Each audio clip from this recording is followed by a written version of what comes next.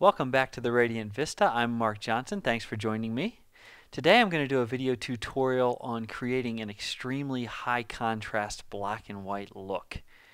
Alec Johnson in St. Paul, Minnesota is the one who inspired me to do this tutorial. He and I had a phone conversation and he sent a subsequent email with information about what he does to create this look. Alec was inspired by the March-April 2006 issue of Lenswork magazine, and if you haven't checked that one out, you really should. It's a great publication. Specifically, the work of William Fuller is what inspired Alec in that particular edition of the magazine. And so Alec went about trying to create a similar look for his architectural work. He's really trying to distill the essence of his architectural images by turning them into high contrast black and white images where the eye is focused in on the bright and the dramatic contrasty parts of the scene. I'm actually going to read a little tiny bit of Alec's email, and I'm going to paraphrase some of this, but here's what he had to say. Most important, I believe, is my personal intent and what I want to accomplish. I'm not just playing around in Photoshop to see what happens.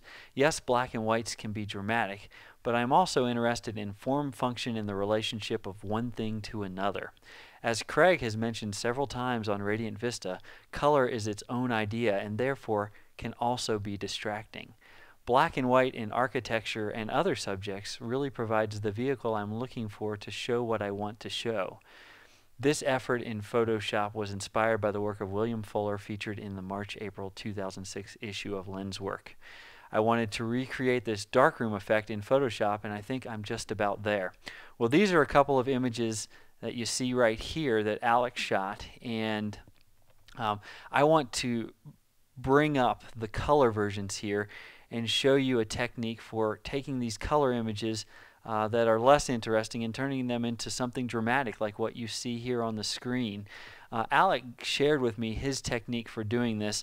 The way I'm going to approach it is going to be different from his technique, just because that's my personal vision for things here. But let me go ahead and take a crack at this and show you how I might achieve the look that you see right here on the screen. Let me pull this image out of here for a moment, and let's start with this image right here. You can see here's the color version on the right, and here's the black and white version on the left. And I'm going to go in and try and turn this color version into the black and white one with as few steps as I possibly can.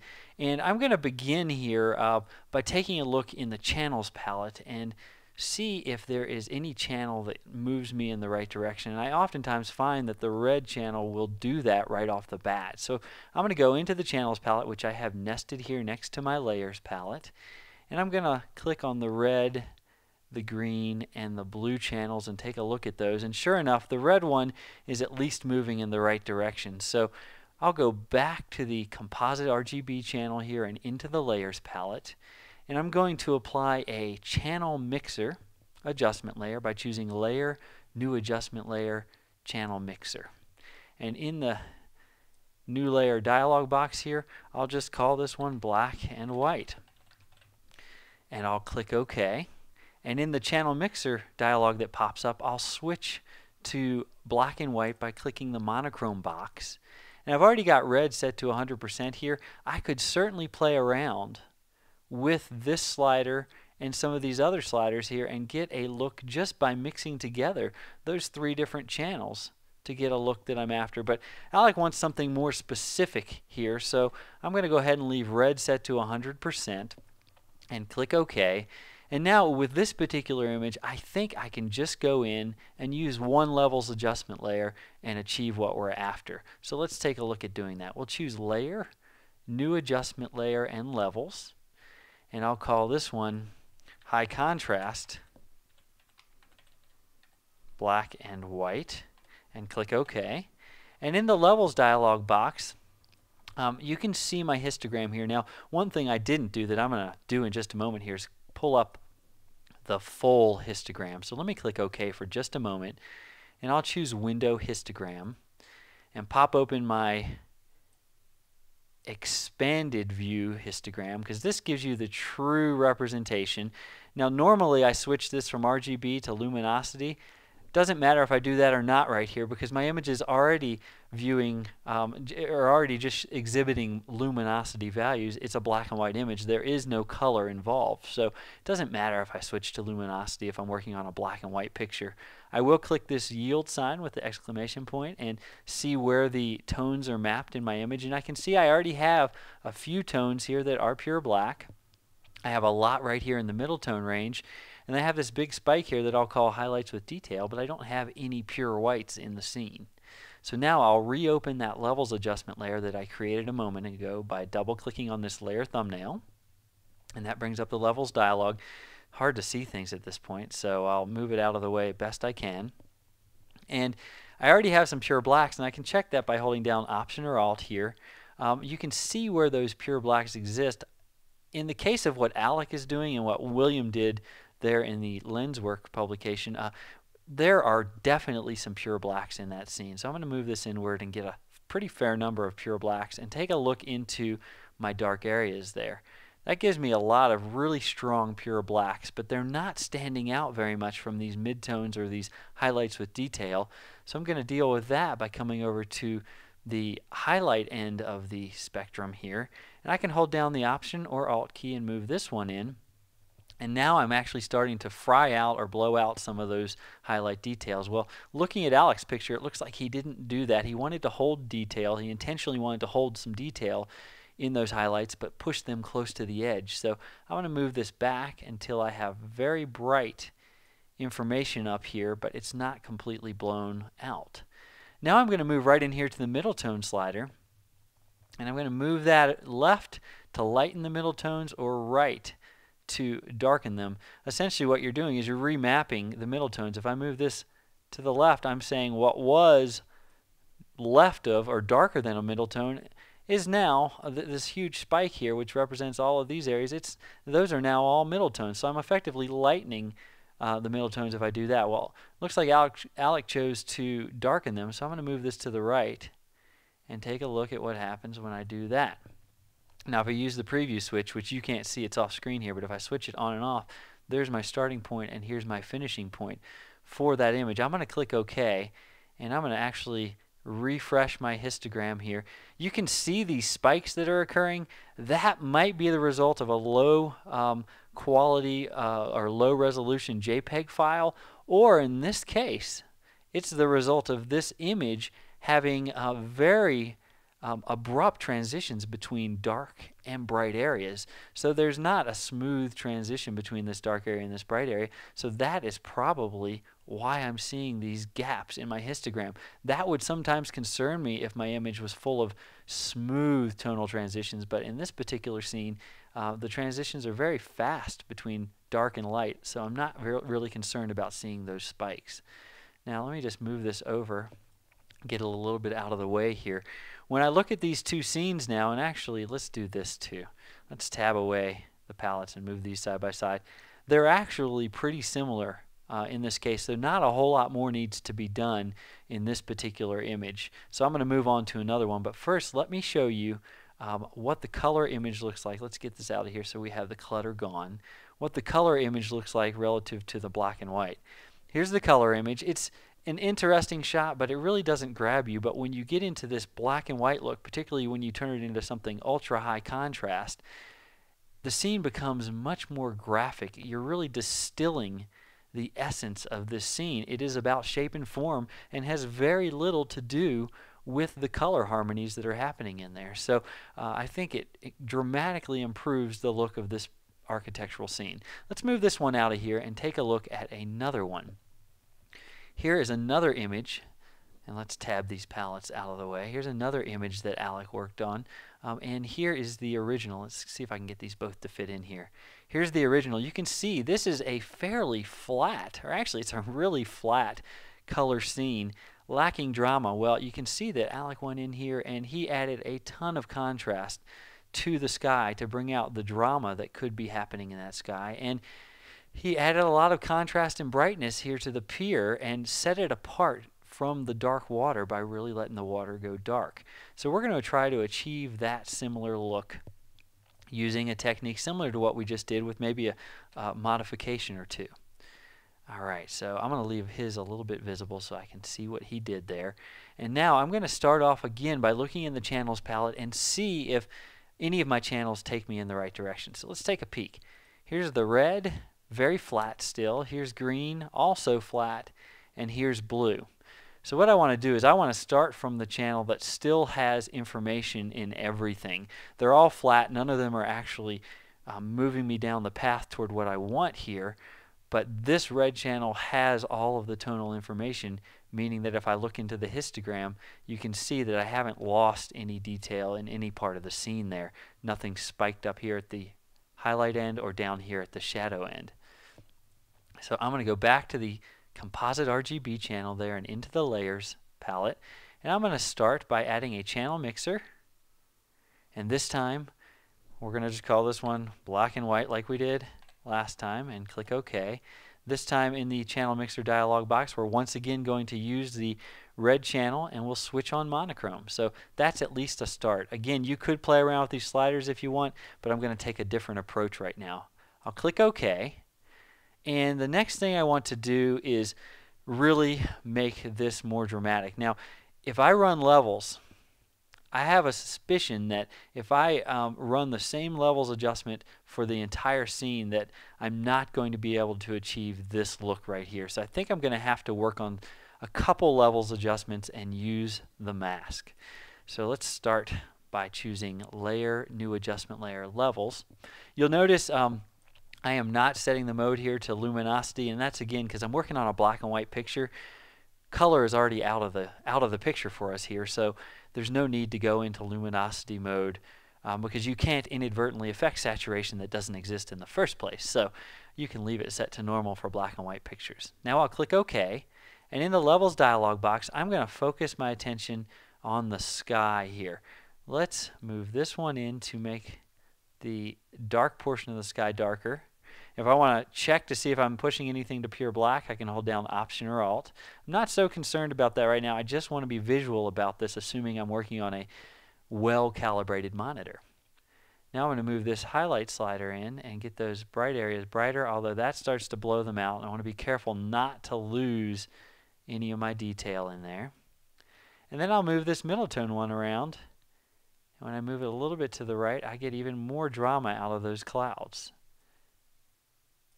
Let's double check all of these or give them a second adjustment. Just push them around a little bit until you have really dramatic looking clouds. Now when I press OK, you'll notice that it did a wonderful job on my sky up there, but look, it completely ruined the foreground. So I'm going to use the mask here and eliminate this foreground from this adjustment. And with this layer active or this mask active, what I can do is I can paint with black in this area down here. Now I can save myself some time by using the rectangular marquee tool right here. Slide this over just a bit. And I can drag the rectangular marquee out. And I'll move it around. I'm holding down the space bar right now so that I can reposition it. And then I am going to let go of the space bar and drag some more, and that's allowing me to resize it. Now if I want to fill this area with black, what I'll be doing is hiding or eliminating this levels adjustment from this portion of the image. So I will choose Edit, Fill, and I'll fill with black, or since black is my background color here, I can hold down Command and press Delete on the Mac, or that'd be Control Backspace on the PC. So that eliminates that. Now I want to deselect, so I'll choose Select, Deselect. And I'm going to further refine this by going in with the brush, and I'll use a black brush here at 100% opacity, so I'll tap 100 on the keyboard. Might zoom up a little bit closer. And I've got a soft brush, so if I want to soften that transition at all, and actually it looks like I just don't need to do that much, but if I want to soften that transition just a little bit along the horizon, I can just let the soft edge of that brush sort of kiss the horizon line like that. Now I need to do a levels adjustment for this area down here. So what I'm going to do is I'm going to choose Layer, New Adjustment Layer, Levels. And I'll call this one, let's give this one the name Contrasty Pier. I hope I spelled that correctly. And I'll click OK. Now I'm going to just look in the pier, or look at the pier and into the water here. So move this in to get some richer blacks, and move this in to really brighten up some of those highlights. And I'll move this one around. I play with each one of these sliders several times before I leave the dialog box, because I want to get just the right balance between what's happening with the highlights, the midtones, and the shadows.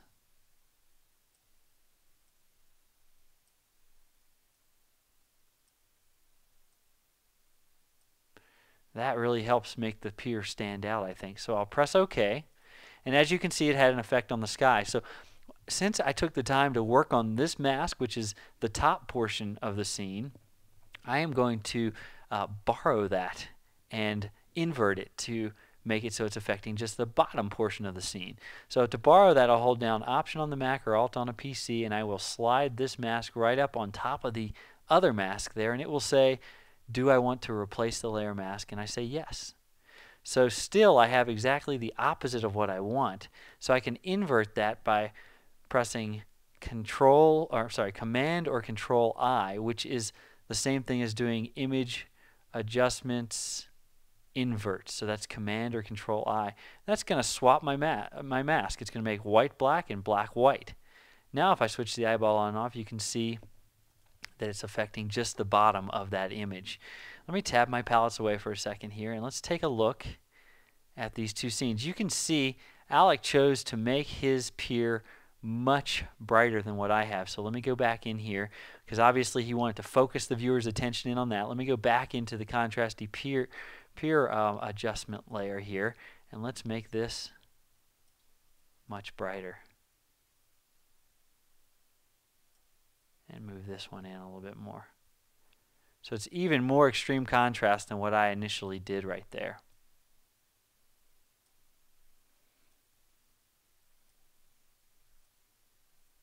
It really takes some finessing to try and match what he's got. I'll click OK, and now tab the palettes away, and you can see his is still even brighter and actually a little bit flatter. So if I wanted to continue down that path, I might consider going in and doing a little bit of a dodge effect on this. Let's just take a look at that quickly. If I want to dodge this, personally the way I like to dodge is to add a unique dodge and burn layer. And so I'm going to choose Layer, New Layer. This is a pixel bearing layer. I'll call this Dodge and Burn. And to make this work, I want to change the mode to Soft Light. So change the mode to Soft Light, click OK.